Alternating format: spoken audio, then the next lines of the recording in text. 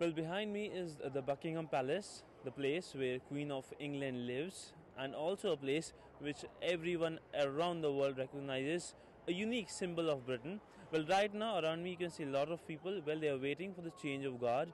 Well, a change of guard is a ceremony which resembles our change of guard at the Rashtrapati Bhawan.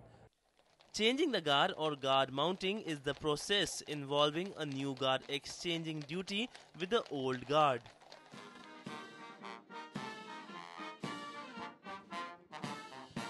The guard which mounts at Buckingham Palace is called the Queen's Guard and is divided into two detachments. The Buckingham Palace detachment, which is responsible for guarding Buckingham Palace, and the St. James Palace detachment, which guards the St. James Palace.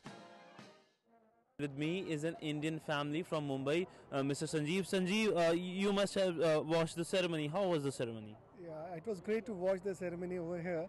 I watched Republic Day parade in India and beating retreat there. It was also as majestic as we've seen here, but this is more of a royal and it's more bomb. And being a Queen's Royal Army soldiers, they are much more beautifully dressed.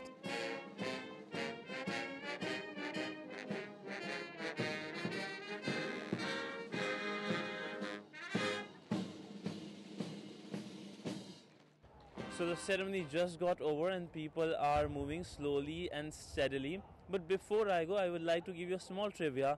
When the Queen is not at her residence, the Union Jack is flying at Buckingham Palace, which is right now flying.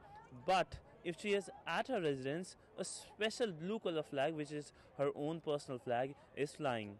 With camera person D. Thangraj, Siddhant Sibal, DD News, London.